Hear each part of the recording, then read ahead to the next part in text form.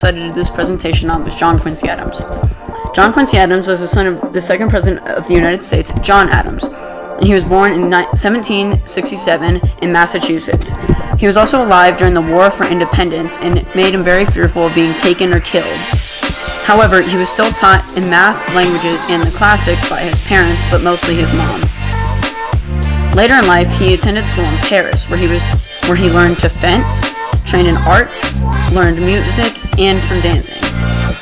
He also accompanied Francis Dana as a translator and secretary at just age 14, and from age 10 to 17, learned about foreign issues and politics. Later in life, he also attended Harvard University and graduated in just 2 years, as he was very privileged. He got married to a beautiful woman named Louisa Catherine Adams, and together they had 4 kids. He was a Federalist just like his father, and he was going up against a man named Andrew Jackson to be the 6th President of the United States of America.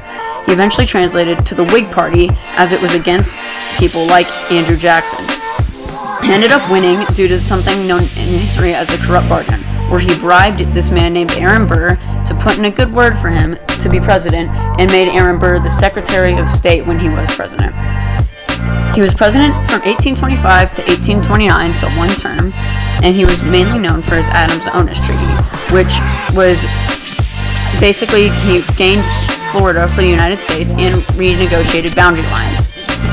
He also made a mistake of the Tariff of Abominations, which was basically putting a tax on foreign goods. He was also involved in a case for slaves known as the Case of Amstead, where he ended up winning, kind of showing how he was an abolitionist at heart.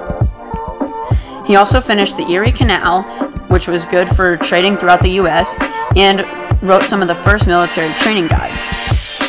As I said, he also closed up trade with Britain, which did not help, as Britain was the main source of finished products for the United States of America. During his time of presidency, education wasn't great, and women tended to wear big puffy dresses with vibrant colors, and men tended to wear suits and trousers. The main music at the time was pop folk and classics and classical music. A huge invention at the time, although invented 35 years ago, was the sewing machine. This was, even though it was older, it was still a necessary item in most households. To entertain yourself, you might attend a play, read novels, or go to something called a melodrama. Towards the end of his life, instead of retiring, he actually served until death in the House of Representatives, which was uncommon for most presidents. He ended up dying on February 13th, 1848, and died of depression and cerebrovascular disease. He was buried in Norfolk County, Massachusetts.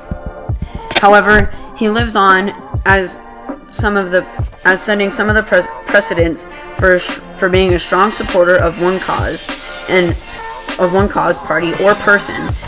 And he was also remembered for some of his original anti-slavery movements. And a weird fact about him is he liked to skinny dip in the Potomac River. These are my sources, and thank you.